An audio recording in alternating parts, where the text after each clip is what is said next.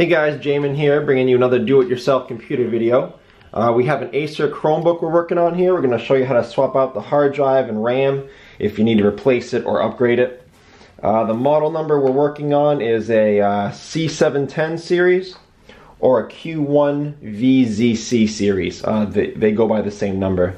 Now keep in mind, this is an older model, so it shouldn't really matter, but keep in mind on any computer repair you're doing, when you're breaking a seal or a sticker to get out a screw, which we did here, you're voiding your warranty, so just keep that in mind. But yeah, we took out this screw here in the middle to release this panel.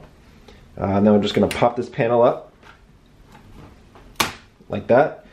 Your model, if it's a little different, you may have more screws than we did, but in our model it only took one screw to release that panel. So just to zoom in a little bit, this is your RAM, and this is where your hard drive or solid state drive is going to be. Now the RAM is held in pretty typically. There's two little spring-loaded arms here that hold the RAM in. So to release it, you bend these arms back and it pops up, and then you just slide it out. Same goes for that one. There's a lot of numbers on these RAM sticks. If you want to know how to buy the correct RAM for your computer, check out the link in the description so you know what to search for to buy the correct RAM, because not all RAM is going to work in all computers, and if you buy the wrong RAM, your computer won't work. And then to get this back in, keep in mind there's a long port, short port, so the orientation matters. It's got to go back in this way, it won't go in that way. So slide it in there, be careful, get it nice and flush, nice and secure, and then just push down and it snaps in. So relatively easy. The hard drive is right here.